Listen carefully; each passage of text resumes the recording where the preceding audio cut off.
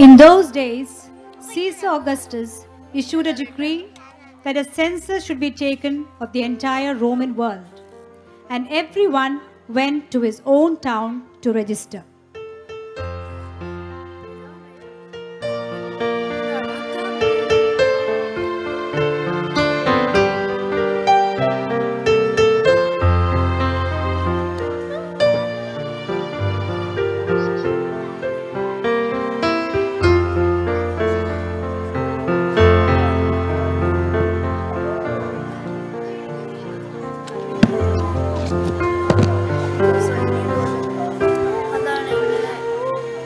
So Joseph also went up from Nazareth to Bethlehem, the town of David, because he belonged to the house of David. He went with Mary, who was betrothed to him and was expecting a child. While they were there, the time came for the baby to be born, and she gave birth to a son. She wrapped him and placed him in a manger because there was no room for them in the inn.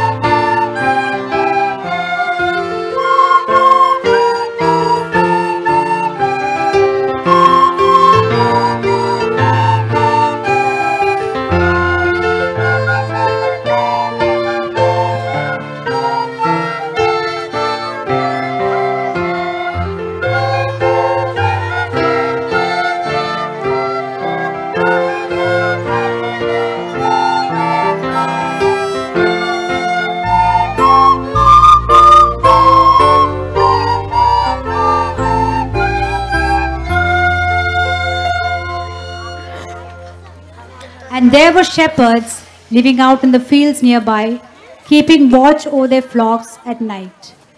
An angel of the Lord appeared to them, and the glory of the Lord shone round them, and they were terrified.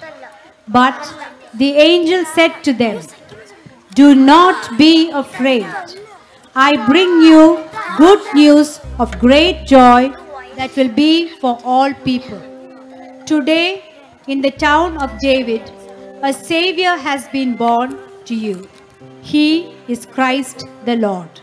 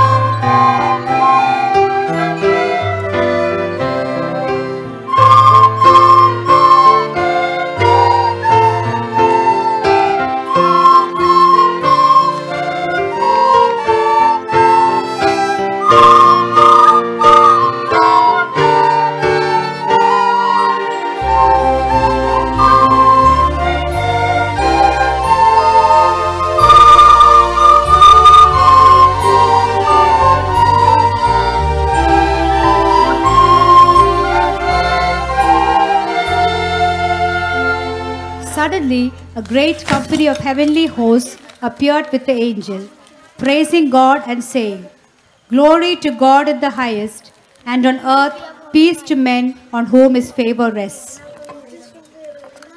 So they hurried off and found Mary and Joseph and the baby who was lying in the manger. When they had seen him, they spread the word concerning what had been told them about this child, and all who heard it were amazed at what the shepherds said to them.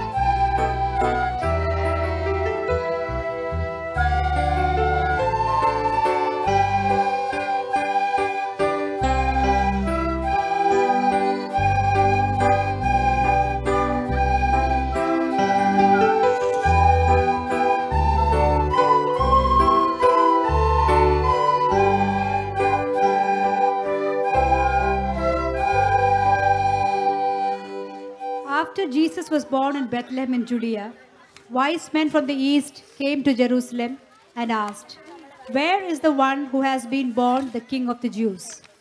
We saw his star in the east and have come to worship him."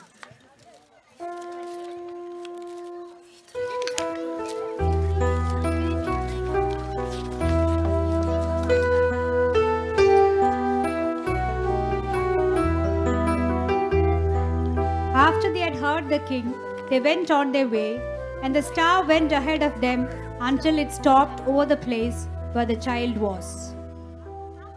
On coming to the house, they saw the child with his mother Mary, and they bowed down and worshipped him.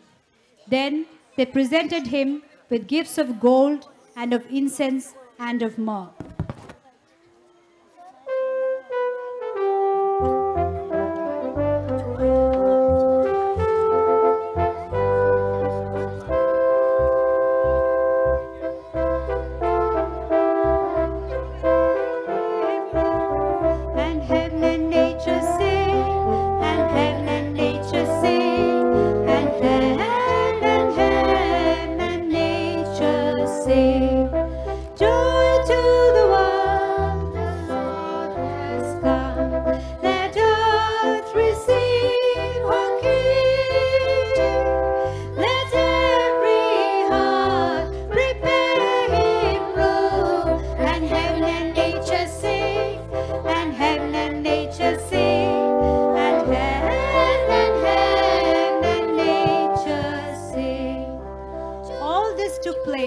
To fulfill what the Lord has said through the prophet.